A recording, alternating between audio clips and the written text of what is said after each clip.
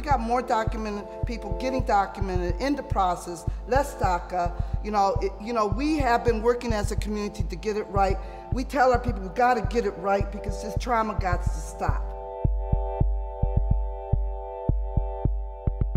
Wanted to open up the conversation again and see some of the issues and projects or things that you all are dealing with within, the Southwest Detroit context. Being a lifetime resident of Detroit, my family got to Corktown in the 1890s. And growing up, everything from the Lodge Freeway to River Rouge, from Jefferson to Warren, was Southwest Detroit. Corktown was still Corktown, but this is where all our families came from. This was the original immigrant neighborhood here in Corktown. Over the last 7 years or so, the Hispanic community has completely disappeared from this area. We are probably the last residents left in Corktown of the Hispanic community. And the reason why we moved here was because this was neutral gang territory. Our grandparents lived here, so nobody really messed around here. This is, it was kind of off limits. And Southwest Detroit was an island that nobody gave two about. Not the city, the government, no development, nothing. Nobody came to Southwest Detroit. Southwest Detroit grew its own nonprofits, it grew its own business district, it grew everything out of necessity that nobody was coming in to save us. And now that we have built this beautiful community, we're being pushed out by development. This new Detroit isn't for everybody. We created this greatness and now other people are profiting from it. I also come from immigrant parents. My dad was Italian and my mother's Mexican, and they came in the early 1900s. Landed in Southwest Detroit, and so I know Corktown very well because of my father's heritage, and I know Mexican Town very well because of my mother's heritage. I was born in the 48217 area, lived there for 40 years. I just came off of Rosa Park, and I didn't even know if I was turning right on Trumbull because of all that new development, and I'm here all the time. People don't want to say it's gentrification, but it is gentrification, and it's not about a culture. It's about a culture, not a race, right now, because I have my white allies, residents in Corktown that are just as scared.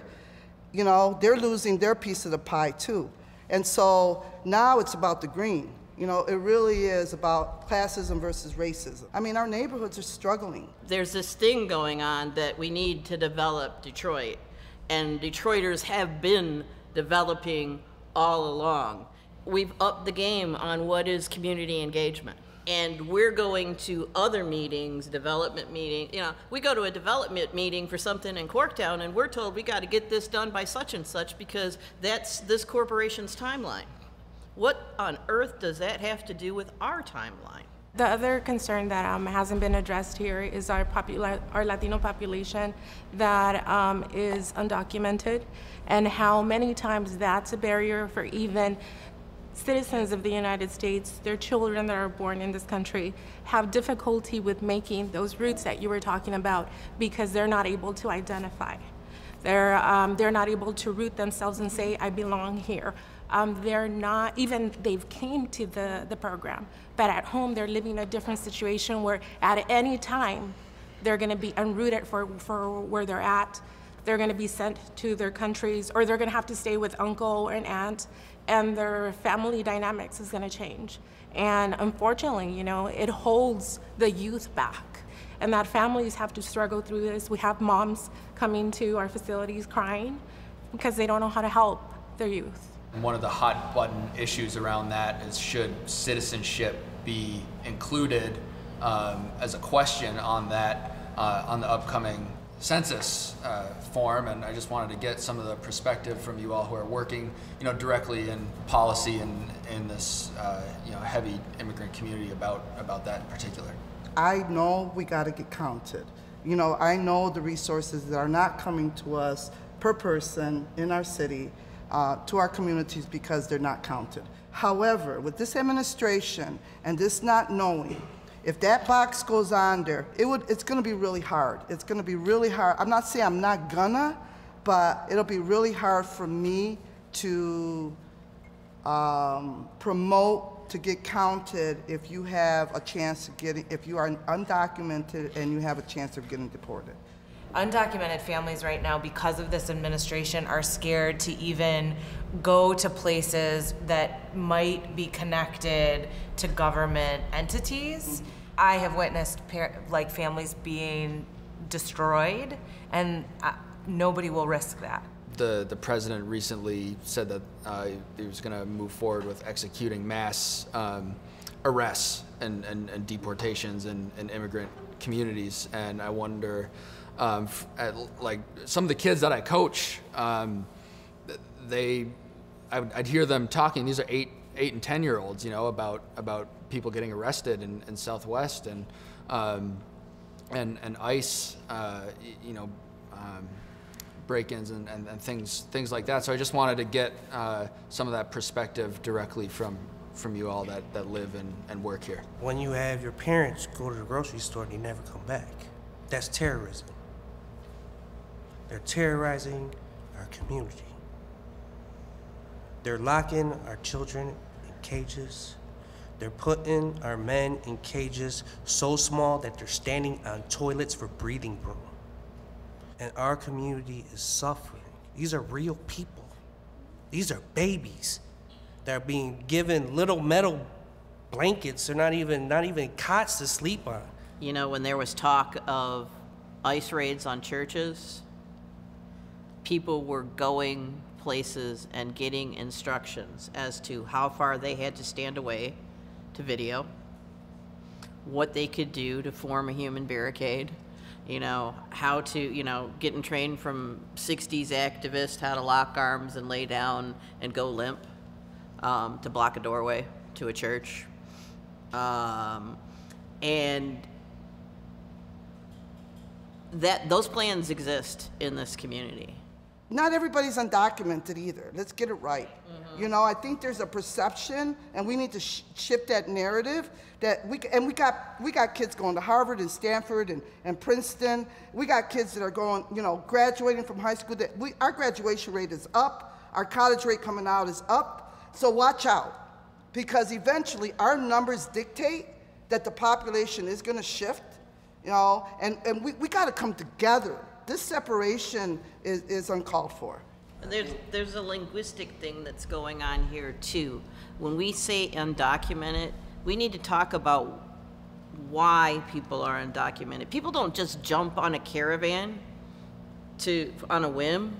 They're fleeing, okay? They're leaving corrupt governments. So we have people here who are undocumented for one piece of paper. They need their high school diploma. They need a birth certificate. They need, okay, and they gotta go home, risk trying to get back here, and then now can't come back here, to go pay some corrupt official in their home country $5,000 to get a birth certificate. That's not exactly undocumented. That's robbed of your identity and your ability to prove who you are and that you can be here. Southwest Detroit is a border town.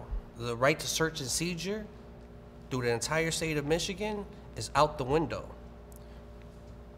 So ICE and Border Patrol and Customs and all these people run through our neighborhood. It's like shooting fish in a barrel. So they're running around here being able to do whatever they want to do, harassing kids playing in the park, because in the state of Michigan, the Constitution does not apply because we are 100 miles within the border. I think we've talked a lot about development, immigration, education, school absenteeism. All of those issues, I think, have a lot to do with the types of environments people live in. And a lot of that has to do with all of the pollution and industry and toxins that are literally pumped into people's bodies and lungs on a daily basis. And I think it's important to recognize that all of that industry and all of that poisoning that's going on lasts for generations, lasts for decades.